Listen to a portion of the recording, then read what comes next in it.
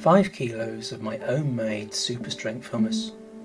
I've been stuck at home recently, so I've been doing an awful lot of cooking, and I've been musing on the fact that some people don't do this, and it's brought home to me recently by the shock, horror, national crisis of the hummus shortage, that such a substandard, easy to make product should be not available anyway is a bit of a weird idea to me.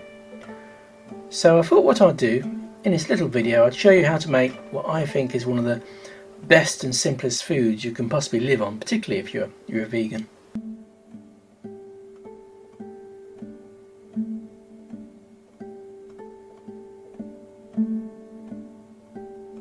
Hummus is made from chickpeas mostly. I get my chickpeas dried. You soak them for 12 to 15 hours before you want to start making it, and they double in size, so they go from these little tiny balls into big fluffy balls, and they then have to be cooked, and it takes quite a while to cook chickpeas using an ordinary saucepan. That's because they're quite hard. So what I like to use is a pressure cooker. Now, pressure cookers for most people are a bit of a grey area. They work like this, that if you put water in a saucepan and boil it, once it gets to 100 degrees, the temperature doesn't get any higher. If you turn the burner up, it just boils more intensely, which is just wasting energy. So the idea of a pressure cooker is that by putting a lid on, the pressure rises, and as the pressure rises, the boiling point rises. My big 6-litre pressure cooker, when it boils at 12 pounds per square inch, it's boiling at 115 to 117 degrees, and the hotter temperature cooks the food more quickly, and so in half the time, using the same burner, it's using half the energy, so it's more efficient. So I put my chickpeas on to boil. It takes about an hour. Come up to temperature and hiss away, and in the meantime, using that hour, I'm going to prepare all the other ingredients to make my hummus.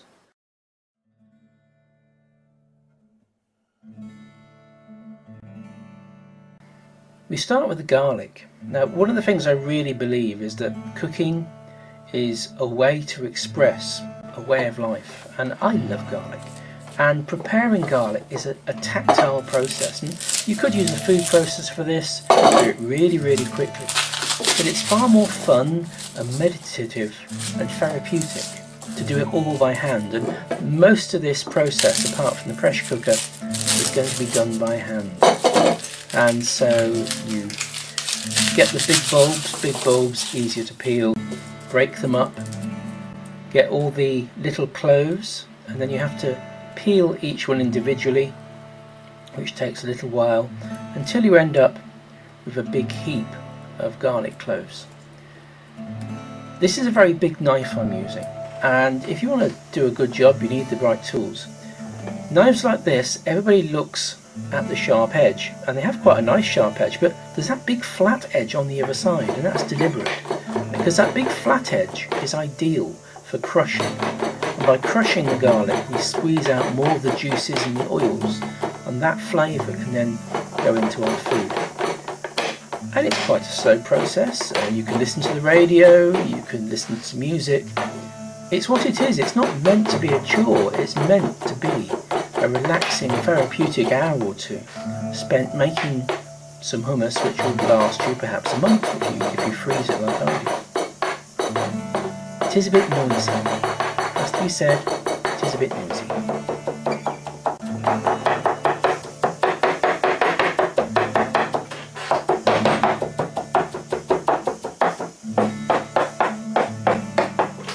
So here we are. Here's our roughly 400 grams of garlic. If you were buying shop, you want it like it is in the shops, you'd want about 150 or 200. 300 minimum I would use. I like my garlic strong. So now let's make some lemon juice. When you buy lemons, they're sort of old, but they're not ripe. So I like to keep my lemons for a week. They become more soft and more juicy and much better flavour. And you start by just chopping them all up into halves.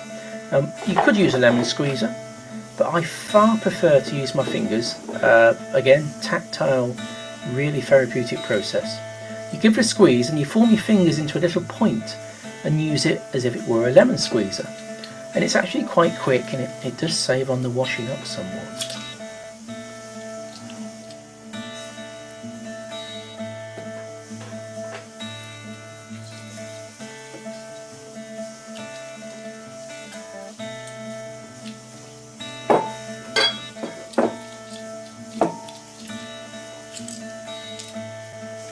So what we end up with is this big jug of lemon juice, which we strain because the pips aren't digestible, so you wouldn't want to eat those. And there you are, a half a litre of lemon juice. Of course, if you wanted to buy the lemon juice, you could, but bought lemon juice is usually pasteurised. It's not as nutritional a benefit as actual lemons. So we've been leaving our chickpeas to cook. When they come out of the pressure cooker, when it's under pressure, they're still really hot. So we cool the pressure cooker lid with cold water. There's a as the pressure cooker comes off the boil. Take the lid off and you can see it's still boiling under its own heat. So good idea, drain them and rinse them in cold water. This not only takes them off the boil so you don't burn yourself, but you also don't boil off the important garlic oils. I like to use a hand masher. You could use a liquidizer, but it would have to be a big industrial strength one for this job. So actually again, a hand masher, cheap, easy, very therapeutic.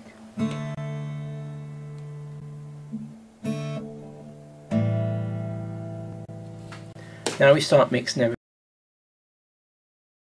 everything together. Now I've just given it a very rough mashing in order to burst the chickpeas.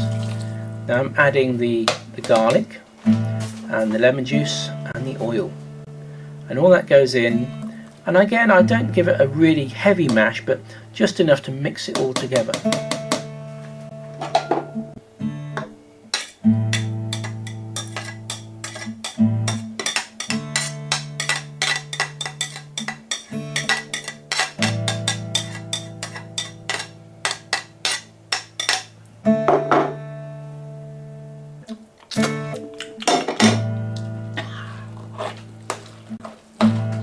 So now we start mashing in earnest. The lemon juice is liquid, it helps thin it down. But the really difficult step is the tahini. Tahini is very thick, it's very oily, it's not going to want to mix with your wet chickpeas. At the moment I'm using tahini from jars, not ideal. I would prefer to get the 3 kilo big packs, if only because it saves an awful lot of wastage and it's slightly cheaper. This is whole tahini, that's the whole seed ground up. Much better for you, has about 3 times the amount of calcium in. There's more calcium in this weight for weight than dairy products. I'm adding a little bit of warm water, not boiling, just warm water. And I'll add about half a litre by the time I get to the end. If you want the shop bought stuff, then I call that emulsion paint. You need to add a litre to at least 2 litres to get it that runny.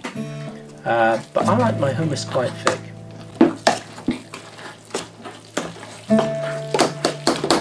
This is about 5 minutes of mashing.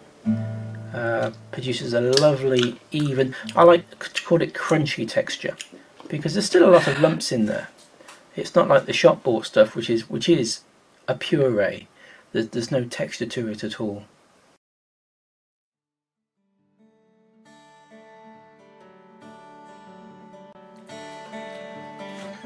I make my hummus about once a month. You can't keep a big container of hummus in the fridge for a month, it will go off. So what I do, I have all these small containers and I decant the hummus into the container and freeze them all. First of all, I allow them to air cool to room temperature, then I put them in the fridge and they cool to fridge temperature, and then I put them in the freezer. And the reason for doing that is it uses less energy to cool them because they're mostly passively cooling.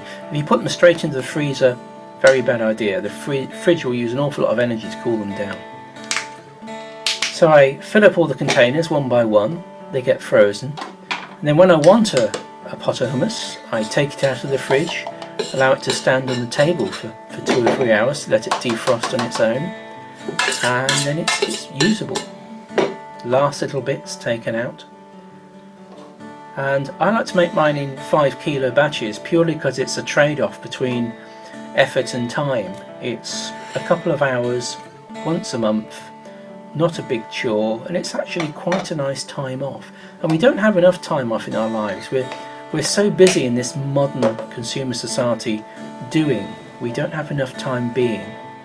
And for me, hummus is a therapy. It's a way of being, of getting in touch with your food and really enjoying it.